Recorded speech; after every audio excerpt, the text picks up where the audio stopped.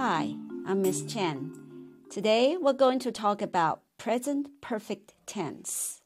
And in this section, we're going to talk about present perfect simple tense and present perfect continuous. Okay, we will start with present perfect simple tense. And what is it? What does it look like? Well, let's look at the sentence on the screen here. She's drank 4 cups of coffee this morning. She, apostrophe S here. This S is not is. This S is has. So she has drunk 4 cups of coffee this morning. Okay, and the formula down there is that first we put a subject, and then we choose have or has, then we put in past participle. And usually this emphasizes 已经, so you have already done something. So that is usually the focus of present perfect simple tense. Now let's practice how to translate or flip a Chinese sentence into an English one. Okay, so here we can see the Chinese is 他们上个月已经碰面了. So we know that 他们 is they. And the formula is have or has. So here they should go with have, right? And then 碰面 is meet. And then you have meet, met, met. So met is the past participle. So they have met each other. And then 上个月, last month. So the whole sentence will be they have met each other last month. Basically, the sentence here is to emphasize that 已经, so 已经碰面, so you use the present perfect simple tense. Now let's move on to present perfect continuous. What does it look like? Let's look at the sentence on the screen. They've been waiting for hours. Here, 他们已经等好几个小时了. And usually, the sentence like this indicate that the action is still going.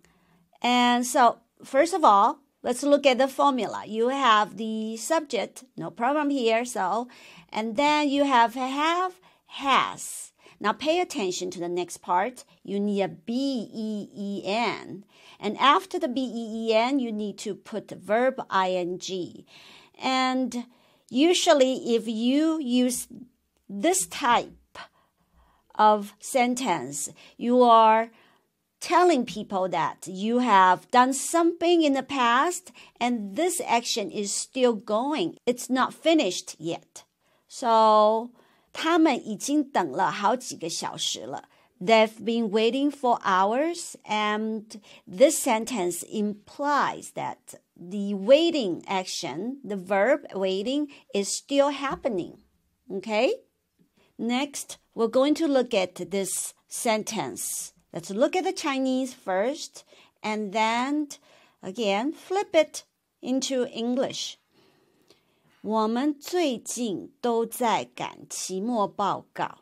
Okay, so here, this sentence indicates that this 赶期末报告, this verb is still going. So you started in the past and you continued, and it is still going on. So let's go. We, 我们, 对不对?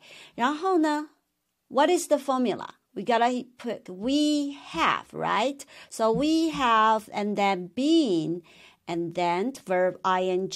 We have been doing 期末报告, right? Our final report recently. Okay? So maybe you want to ask me, like, well, so what's the difference between these two? Actually, the difference between present perfect simple tense and present perfect continuous is often not very clear. It's often very vague. And a lot of time you can use it two ways. It's just that present perfect simple tense. A lot of time emphasize like 已经, you have done something. And this action might or might not have finished. Okay? But if you use present perfect continuous, it implies that this action, the verb, is still happening. The verb is still going. Okay? That is the main difference here. All right. Now, let me use these two sentences to explain a little bit more. Let's look at, I have read the novel you recommended.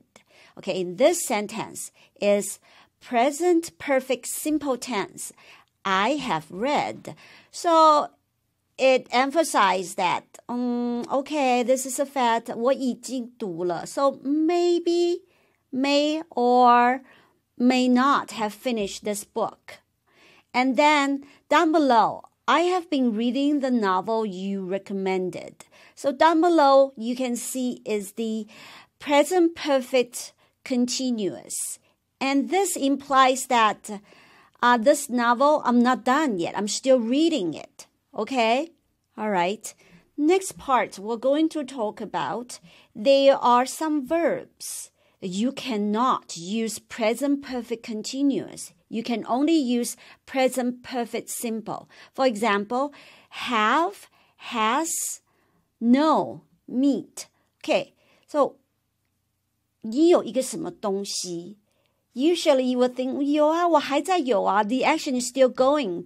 But in this case, we just don't use present perfect continuous. We just use the present perfect simple tense. So, know is the same. So let's look at the sentence here. I have known him for 10 years.